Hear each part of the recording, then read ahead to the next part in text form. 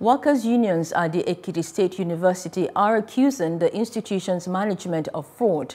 The Senior Staff Association of Nigerian Universities, the Non-Academic Staff Union, and the National Association of Academic Technicians all allege an attempt to cover up a breach on the institution's portal in 2018. Short of quintessential conduct from you, we are nothing, we expect nothing else from you, and I believe you live up to standard.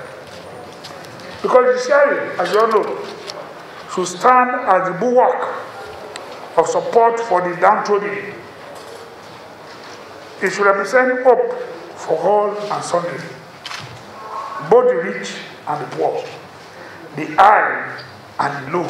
The other two arms of government, the executive and the legislative arms, the judiciary under my watch will form a synergy with you. Ondo State must progress. The sun must keep shining brighter and brighter on a daily basis.